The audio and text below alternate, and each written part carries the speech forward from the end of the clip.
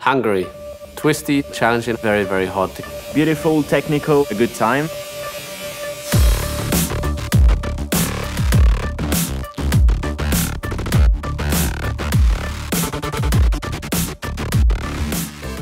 Technical because it's a very, very technical track and difficult to put everything together. It's a very twisty track. That means there's a lot of corners, very difficult to overtake. The city of Budapest is my favorite of the calendar. It's very, very hot, and especially around the twisty section, that can make it very challenging. For a power unit, Hungary is really strange, because for sure it's not the circuit in which we tend to use the power unit that is maximum effort, but it's somehow tricky. We have to optimize the whole conditions, so it's for sure anyway a challenge.